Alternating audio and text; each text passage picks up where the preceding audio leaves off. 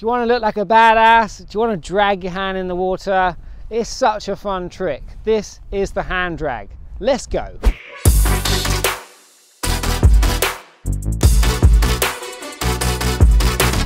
Before we get started, I think you should be comfortable doing small jumps, back rolls, transitions, and even half-loaded pops before trying hand drags.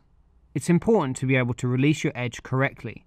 If you haven't already learned some of those tricks, check out my tutorials in the description below.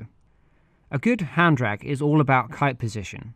Think about trying to float just above the water for as long as possible. It's all about finding that balance of lift and glide.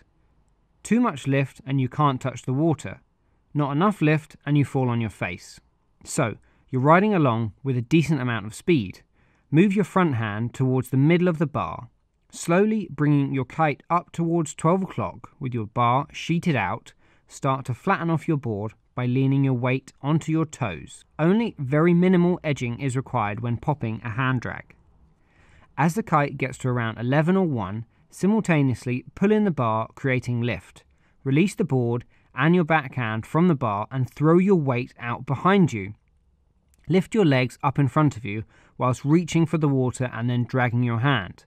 The resistance of your hand dragging in the water is what brings you out of this trick. The kite will naturally start to come back down as you apply more pressure on your front hand. The hand dragging in the water will catapult you back forwards onto your board.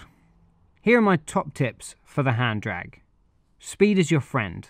The faster you're going, the further you can drag your hand.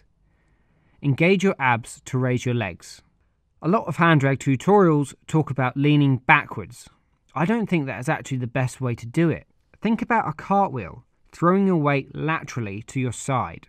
I even throw and reach forward sometimes. There is quite a few variations to this trick, so try a few different ways and see what feels good. You can control your hand drag by adjusting the amount of friction with your hand in the water.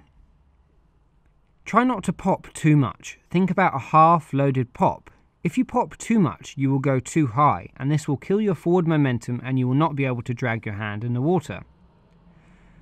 The longer you can keep your kite around 11 or 1 o'clock, the further you can drag.